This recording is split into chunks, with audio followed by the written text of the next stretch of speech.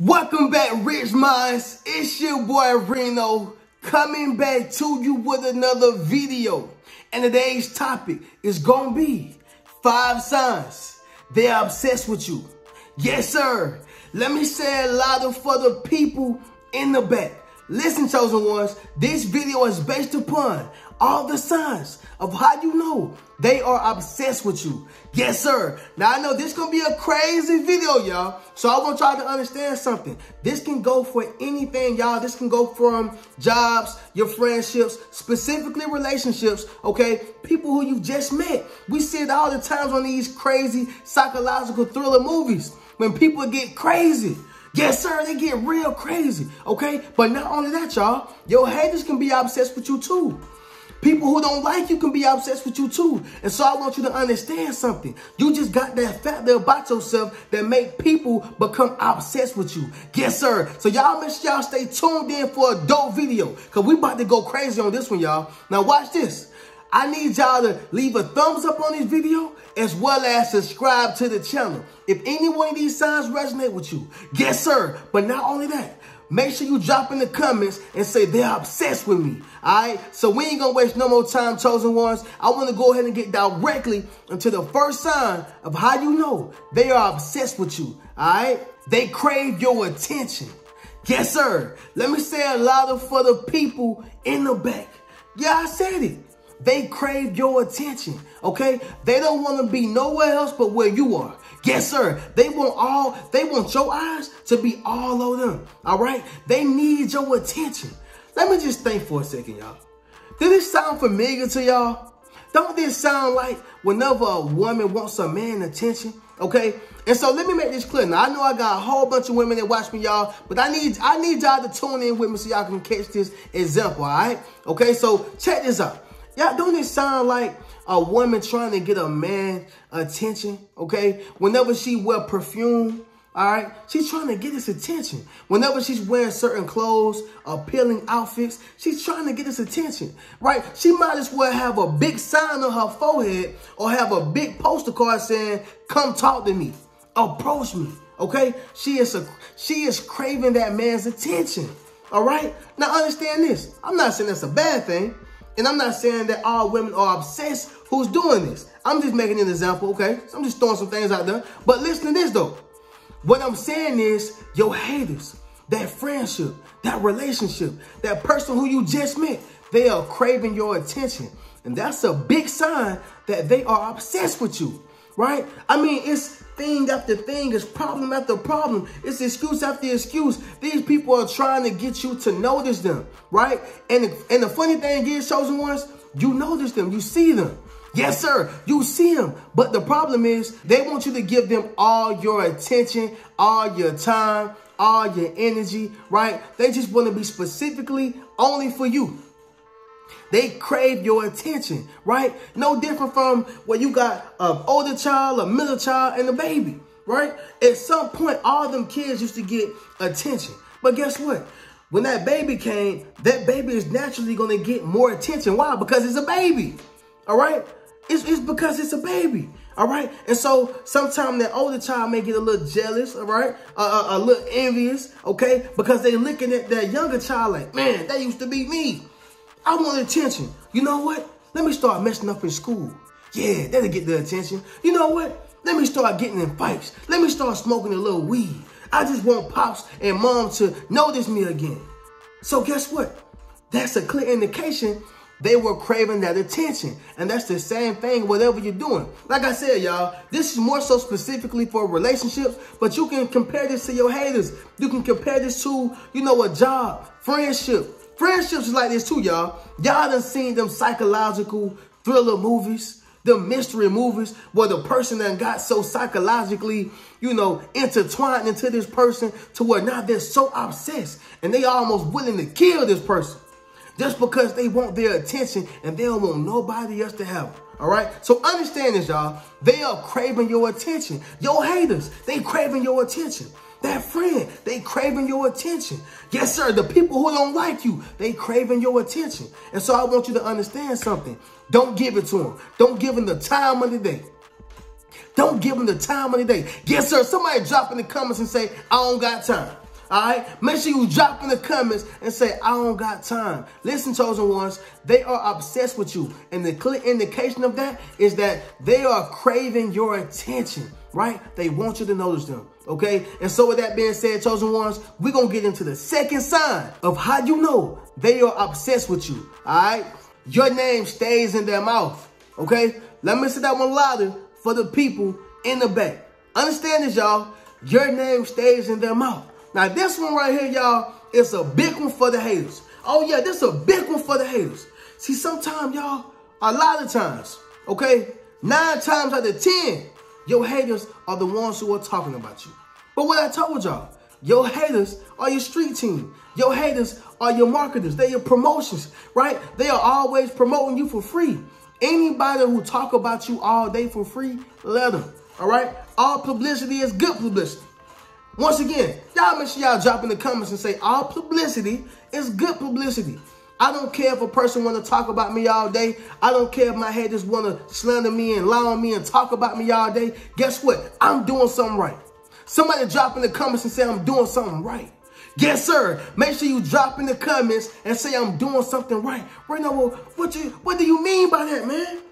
They are obsessed with you. Okay, and so guess what? A clear indication of that is going to be your name staying in their mouth all day. Do this sound familiar? How they talk about LeBron James like a dog all day? They barely talk about when he's doing good, but they always talking about when he's doing bad. But guess what? Key word, they talking about him. They ain't talking about the little average Joe on the street, you know, who they can go find playing basketball at the park on the street somewhere or in jail. So they ain't talking about him. It's not about how good he can play basketball. It's the fact that he's in the public eye. It's the fact that he's on the news. It's the fact that he's in the media. That's what that is. So they've become obsessed with LeBron James. They've become obsessed with some of these celebrities. They've become obsessed with certain people who doing good in the community, but they want to drag them down. They've become obsessed, right?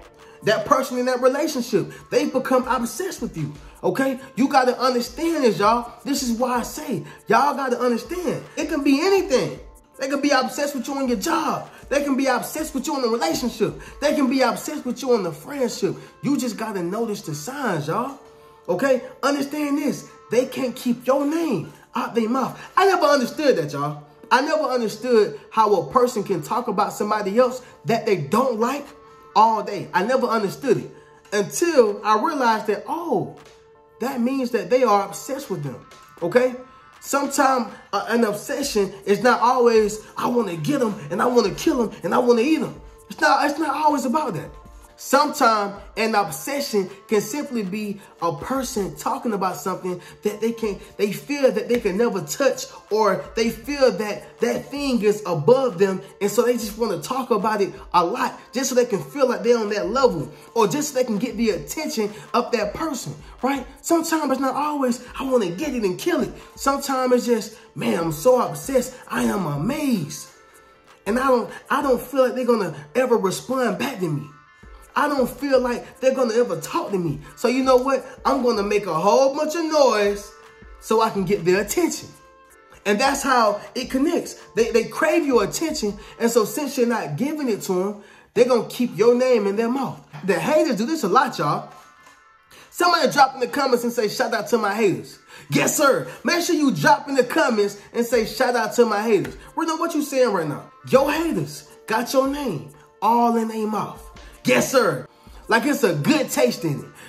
They got your name all in their mouth, y'all. And so I want you to understand something. That's just a clear indication that they are obsessed with you, all right? If that sign resonated with you, make sure you drop in the comments and let me know, chosen ones, all right? I don't know, man. They obsessed with me. And if you a chosen one, I know they obsessed with you, all right? And make sure you drop it in the comments as well. So with that being said, y'all, the third sign of how you know they are obsessed with you is going to be this, y'all. Their happiness has become your priority. Yes, sir. Let me say it one more time louder for the people in the back. Hold on, I said it correctly. Their happiness has become your priority. But Reno, what you saying right now? Their happiness has become your job. Their happiness has become a task. See, it was all good as long as, you know, you was contributing to the happiness. I'm okay with that. I don't mind contributing to somebody else's happiness. I don't mind adding value, okay, to somebody else's happiness. But I shouldn't be the founder of the happiness. I shouldn't be the one who makes you happy. I shouldn't be the starter to your car. I shouldn't be the ignition to your engine. That shit, come on, huh? That's not fair to them, and it's not fair to me, all right? It's not fair to them, and it's not fair to me. So, Reno, what are you saying right now? When you are dealing with people who are obsessed with you, you are dealing with people who are making their happiness your priority. We see it a lot of time, y'all, with fans, right? A lot of time, these fans, they be so obsessed with Beyonce. Oh, my God, I love Beyonce. They be so obsessed, you know, with Chris Brown. Oh, my God, I love Chris Brown. So obsessed, right? With anybody, right, who's at a high level. So obsessed with him. And what happens is the moment they see that person in real life and they say, you know what? I'm tired today. I can't take a picture. Oh, man, I thought you was the best. I thought you was a good celebrity. But they forget that they're human beings too. Well, Reno, what are you saying right now? They have made their happiness that celebrity's priority. Just because I can't take a picture with you, now you mad at me. Just because I can't give you what you want, oh, now I'm a piece of this and a piece of that, and I'm a scumbag. How does that work? It don't work out, y'all. And so what I'm saying is they have made their happiness your priority. And that's not fair to you, and it's not fair to them. Because the moment that you decide to walk out their lives, the moment that you decide to say, you know what, I'm cool. The moment you decide to say, you know what, I want to walk away from this. Guess what? They're going to go somewhere and be up under a bridge somewhere, or don't know how to live without that particular person. That's why you got to be able to walk away from anything, anyone, anybody. Why? Because anything that you can't walk away from, A, controls you, and B, will destroy you. Oh yeah, let me say it louder for the people in the back. Anything that you can't walk away from will A, control you, or B, destroy you. All right? So I want you to really understand that. And y'all make sure y'all drop in the comments and say you won't destroy me. Yes, sir. Make sure you drop in the comments and say you won't destroy me. Okay? And so all I'm saying is, chosen ones, they are obsessed with you. And the clear indication of that is going to be they have made their happiness your priority, your job. And it's a job that you don't get paid for. All right? And so the fourth sign, y'all, of how you know they are obsessed with you is going to be this, y'all. They have become possessive. All right? Let me say it one more time, louder for the people in the back. Y'all heard me clearly? They have become possessive over you. All right? So a great example of this, y'all, it'll be like, let's just say you got this couple, they've become in a relationship, they are bonding more, spending more time together, and they forget that you have a life outside of me, right? But now when you say, you know what, hey, I want to go spend time with my family. No, what are you doing? Right? They want to keep you confined in that house or just keep you close nearby them. So you're not, you know, going out with someone else or bonding with other people, okay? Not romantically, but just living your life outside of them. They have become possessive over you. And like I tell anybody, you don't own anything in this world. Nothing in this world is yours. I don't care if you do pay your property taxes. I don't care if you do pay Uncle Sam. Because guess what? When you die, you can't take it with you. Somebody drop in the comments and say you can't take it with you. When you leave this earth, you can't take nothing with you. You can't take your kids. You can't take your mama, your daddy. You can't take your best friend, your wife, your girl, your husband. You can't take none of it. All right? And so all I'm simply saying is, y'all, they have become possessive. And in their mind, they think that they own you. Newsflash. You don't own nobody. Okay? Somebody drop in the comments and say, you don't own me. Okay? Make sure you drop in the comments and say, you don't own me. So, Reno, what are you saying right now? All I'm saying is, chosen ones, listen, a clear indication of somebody being obsessed with you, they have become very possessive. All right? They've become very possessive over you. Understand that, y'all. And so the last sign, the fifth sign of how you know they are obsessed with you is going to be this, y'all. It is intense emotions. All right? Let me say it one more time, y'all. It's going to be intense emotions. So, Reno, what do you mean by that? The emotions is going to be everywhere. right? They're going to be up, they're going to be down, they're going to be sad, they're going to be happy. Why? Because they can't control you. Why? Because they know that you have a life outside of them. So their emotions are going to always be intense. The emotions are going to always be high, right? And not only that, but they are obsessed with you. I'm not going to say they are so in love. They are so infatuated or so in lust to where that obsession is so crazy. That obsession is so crazy to where they're like, oh man, if anything happened, their emotions just go up, down, left, or right. Why? Because they are obsessed with you. It's all, their emotions are all over the place, y'all. So I want you to understand something. They become emotionally unstable. Once again, y'all, this can go for your haters. All right? Somebody drop in the comments and say, my haters are obsessed with me.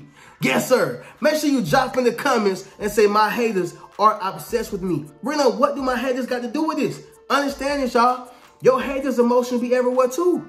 They be all in their feelings. Oh, yeah. Your haters be all in their feelings. All right? They be talking about you, mad at you, slandering you, lying on you. Okay? Your haters be all in their feelings. And this is another indication that they are obsessed with you. How can you hate something so bad? How can you hate something so much, but still be obsessed with it? Still want to talk about it? Still be in your feelings about it? Okay? If you just been in a breakup, right? I'm not going to say that it's not human to talk about it or reflect on it, but if you still in your feelings about that person and it's been 2 years, 3 years later, you probably still got some type of thing for that person, okay? And so what I'm saying is, y'all, anything that you are over, you really shouldn't be in your feelings about it. Once again, it's okay to reflect on it. It's okay to say, you know what, I should have done this better. But you know what? It's spilled milk. Man, I'm not crying over that. Let's move on. Let's move forward. Somebody drop in the comments and say, move forward.